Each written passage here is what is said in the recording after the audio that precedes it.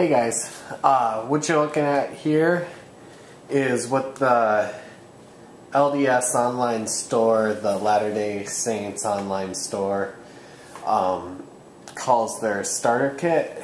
It comes in a case that fits these 6 cans in it, these 6 1-gallon cans.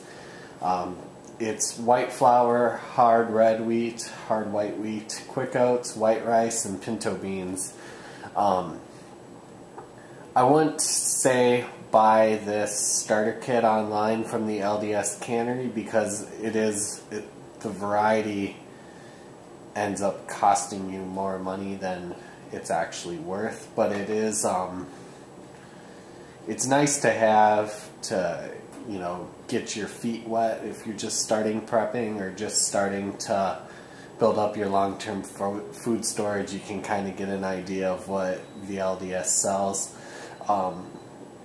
The hard red wheat, that's one of the main staples of my wife and I's food storage now. Hard red wheat kind of makes a really good wheat bread, obviously, but it's not a wheat bread. It's a heavier wheat bread than what you would get in the store. And if you read about milling your own wheat into flour, you'll end up, I guess, being won over to the idea that milling your own wheat is probably healthier for you. The LDS cannery does sell, and the online store does sell, bags of flour too, and flour already canned.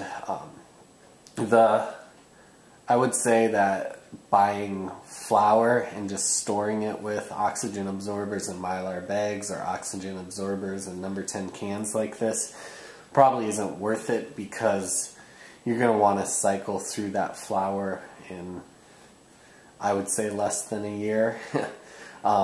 I know there's some estimates that say that flour can last up to 7 years, but either way, it's going to degrade in quality far faster than the whole wheat berry. So I would go with wheat berry. I would say, so the cannery here in Minnesota, you can buy a 25-pound bag of wheat for hard red wheat for, I think it's $12.50. These cans work out to be about, I think it was $1.20. I'll put the description down in the bottom there. It's kind of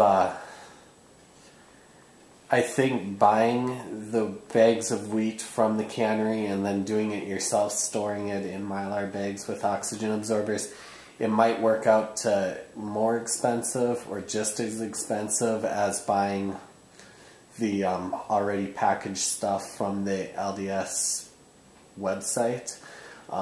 Definitely the cheapest way of doing all of this is going to the LDS cannery, volunteering there, and packing your stuff with them, or depending on how the cannery is operated in your area.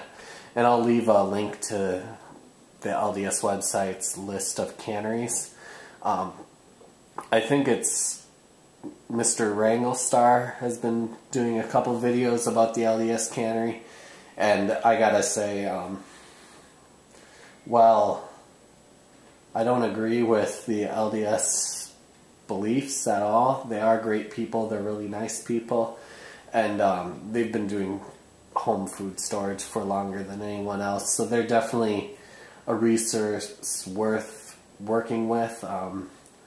Watch out for, you can buy number 10 cans of freeze-dried fruit and emery type meals and that sort of thing, and it's going to cost you a ton of more money. There's a lot of people out there looking to take advantage of new preppers or new survival type people that are trying to just get some food stored. Definitely watch out for that.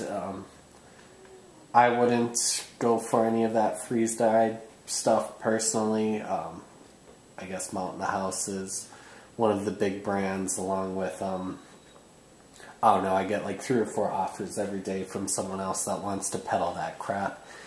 And I mean, it's fine if you got a lot of money, but if you're trying to do it on a budget and you're trying to, I guess, bulk up on the staples, the LDS cannery is certainly the way to go. Thanks for watching. Bye.